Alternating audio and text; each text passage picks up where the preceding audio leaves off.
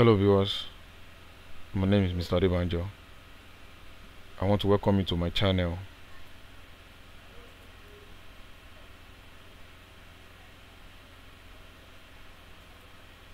In this video we are going to be solving this question related to solid shape, and this as a result of a student who requested for this video based on past questions. And in the previous video we have solved a question related to this, and that was when a cone was mounted upon a cylinder. But in this video we are having that the solid above is a cylinder mounted mounted by a hemispherical bowl. So you have to calculate the volume and the total surface area of this solid shape. That is, we are having an hemisphere mounted upon a cylinder. But before we get it started, or before we solve this, let's try to see the composition of the two shapes. That is what made up this solid. So the composition of the solid is we are having an hemisphere. An hemisphere is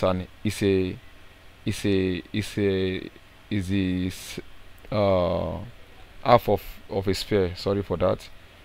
An hemisphere is half of a sphere. That is, when you divide a sphere into two, you have an hemisphere. It's just like a bowl. So, and then we are having a cylinder also.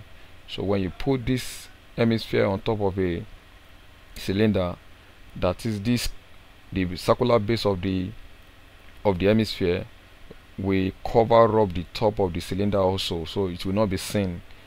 But this, what you are seeing here is just to show you that an hemisphere has a circular base, and the cylinder also has a circular top as well. So when this is placed when this hemisphere is placed on this cylinder, the circular base of the hemisphere will not be seen, and also the top of the cylinder also will not be seen, to be covered up. I want you to understand that. So this is an hemisphere and this is a cylinder, and that's when this one is placed on top of that's what made up the diagram given to us here, as you can see.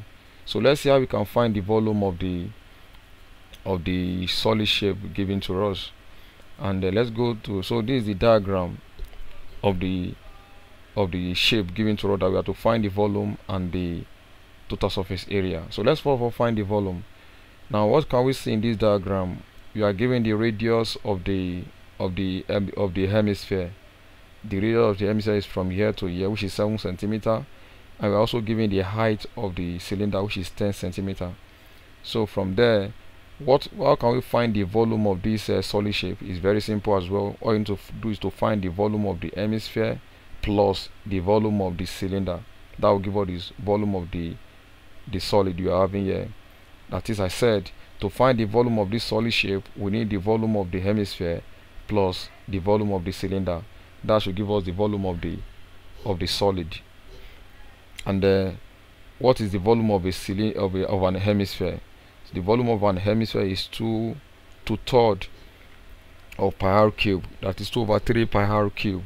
That is the volume of an hemisphere, which is the half of the volume of a sphere. So the volume of a sphere is 4/3 pi r cube. So if you divide it by 2, that should give us a 2/3 pi r cube, which is the volume of the hemisphere. So plus the volume of a cylinder is pi r square h. So the volume of a cylinder is pi r square h. I'm going to have a full series on mensuration of plane shape and solid shape coming. So, but I'm just doing this based on a request by a student. So this is the volume of an hemisphere, and this is the volume of a cylinder. So when you add them together, we get the volume of this solid. Something is common, we can factorize there. So pi r square is common, so you can factorize pi r square out. So that should give us pi r square into 2/3 r plus h. Now don't forget that this h belongs to the height of the cylinder. So if you substitute the values, we have 22/7 times 7 square, which is the 7 is the radius of the hemisphere, which is also the radius of the circular base of the cylinder as well. And into 2 over 3 plus 7, where 7 is the radius, plus 10, which is the height of the cylinder. So 7 will take care of 7 here. We have 22 times 7, that should give us 154. Then you can now simplify the bracket.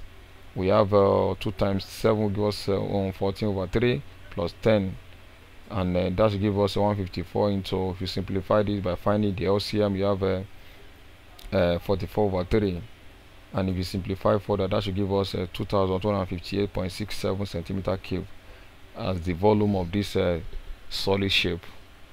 Now the real emphasis, or where the student tend to make mistake, is the total surface area of a composite shape. When a shape is placed in another on another one, mostly when it comes to solid shape, students tend to find it difficult to work on total surface area. So let's see the total surface area of this shape. Like I told you in the at the beginning, that don't forget that this circle you are seeing here is not part of this.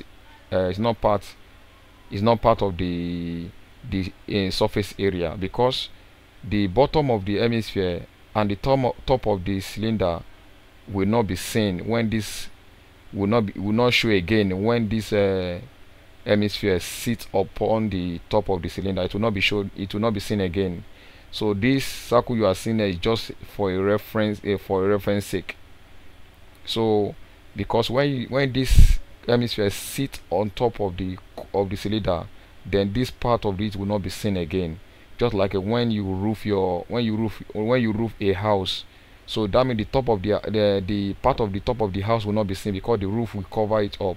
So that means the bottom of this hemisphere and the top of the cylinder will not be seen again. But we are just showing you this one so that to help us calculate the volume. But for total surface area, this will not be part of it at all. So technically, if I want to find the total surface area of this solid, all I need is the curved surface area of the of the hemisphere, which is also the surface area. So I need the curved surface area of the hemisphere, and I need the curved surface area of the cylinder plus the area of the circular base of the cylinder. I come again to find the total surface area of this solid shape.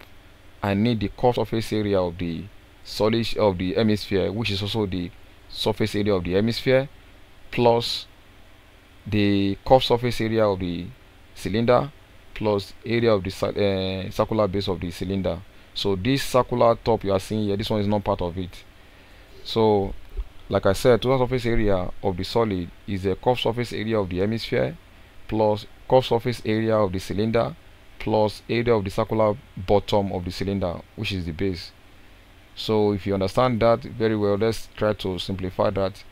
Curved surface area of an hemisphere is 2 pi r square.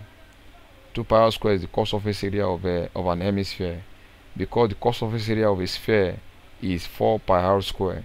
So to get the curved surface area of hemisphere, all you need to do is to divide it by 2, and that should give us a 2 pi r square, plus curved surface area of a cylinder, that is 2 pi r h. Curved surface area of cylinder is 2 pi r h, plus the area of the circular base, that should be pi r square. Do you understand that? Then if you understand that, let's simplify further. Something is common to, so pi r is common. Pi r is common here, is here, is also here, so you can factorize pi r. So we have pi r into 2r plus 2h plus r. From here now you can now okay, you can see collect light time. 2r plus r will give us a 3r there. So we have pi r into 3r plus 2h. Then from there you can now substitute our answer.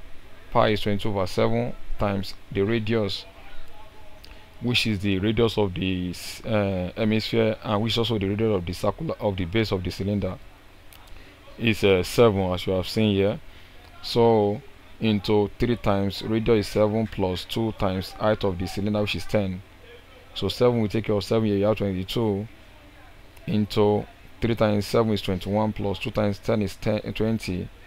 The 21 plus 20 give us 41 times 22, and that should give us a 902 centimeters square for the total surface area of the solid. So I want to believe that you understand how we got the volume and the total surface area of this solid shape, which is made up of an hemisphere and mounted upon a cylinder. So thank you for listening. and I hope you understand. You have learned one or two things from this video. Please do not forget to subscribe to this channel, and as you do so, may the good Lord bless you. Thank you, and I will see you in the next video.